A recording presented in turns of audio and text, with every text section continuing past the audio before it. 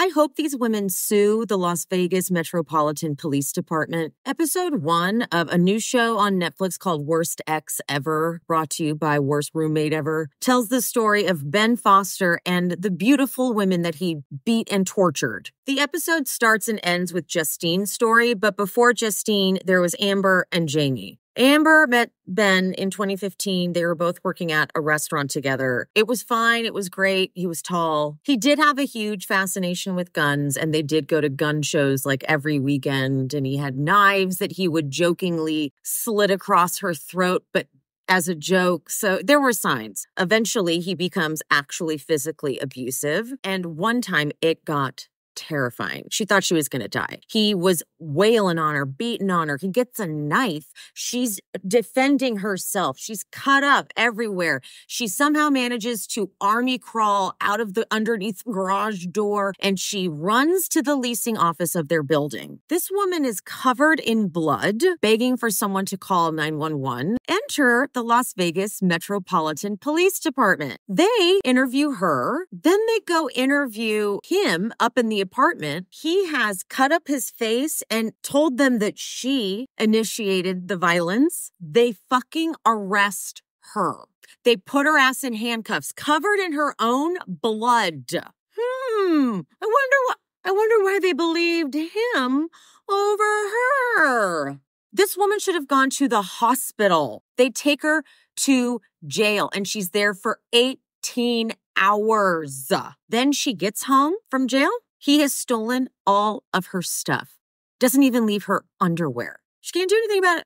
Now let's talk about Jamie. Ben comes into Jamie's life in 2017. She says it was always a little weird because he always was like sort of seeing other people. They were never an official couple, but eventually he becomes abusive to Jamie, and Jamie doesn't tell anybody about it. She's embarrassed that she's in a relationship like this. And he was staying in her condo. She's so afraid of him, though, that in 2019, she starts getting hotel rooms during the week, but she can't afford weekend rates, and so would have to go home. Eventually, she's like, okay, I'll file a restraining order because then he has to leave my house because it's my house. This is what fucking happens. I met the Las Vegas police around the corner from where my condo was at.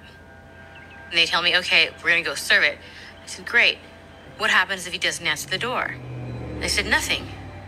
I said, well, no, that's my place. He moved his belongings to my place, and I need to get into my place to get some things so I can get myself together for work.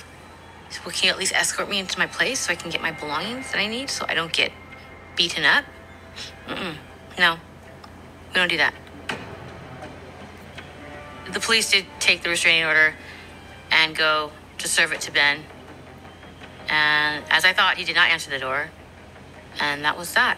They left, and they left the paper there at the door. Those motherfucking assholes at the Las Vegas PD put her in more danger by leaving the restraining order there and not protecting her. So she waits out front for as long as she can until she's like, I'm tired. I want to go lay down. Goes into her condo, falls asleep, and wakes up with him on top of her, beating her and shaving her hair off. This becomes a 16-day ordeal where she is held captive by him in her own condo. He has her naked the entire time so that she can't hide anything, doesn't have access to her phone, full on, held her captive. She manages to convince him to leave the house by saying they need to get more food, hoping that she could find a way to escape. When they do the grocery store run, she gets away and eventually goes to a hospital because she was beaten and tortured for 16 days. The staff calls the police department, and this is body cam footage. She obviously has very little faith and trust in the police. They were the reason why this happened. It could have been completely avoided. Eventually, he is arrested. So now do you understand why I'm saying these women need to sue the Las Vegas Metropolitan Police Department and the Clark County District Attorney? They literally fed Jamie to her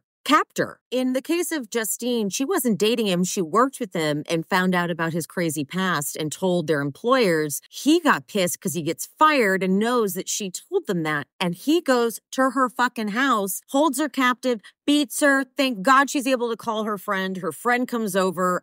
he's like, oh, hey, she's having a heart attack inside, and then leaves. The friend is left like, hey, 911, I don't know what happened. She's covered in bruises. I don't know what happened. I don't want to spoil the whole thing. So if you haven't already watched Worst Ex Ever, go check it out on Netflix. It's very good, but it is infuriating. All of the episodes have you pissed at the way it was handled by the authorities. I didn't watch the third episode yet. I skipped it. But the first episode is about these women. The next episode, it's going to make you so mad.